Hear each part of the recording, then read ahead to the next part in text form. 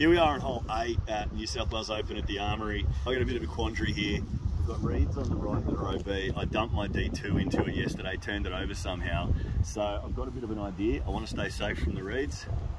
First tournament throw, first actual throw of this, what's it called? Timelapse, that's right.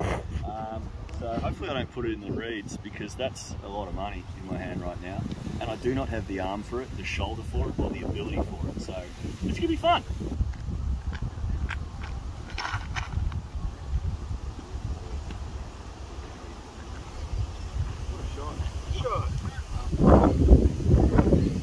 Time lapses are all right.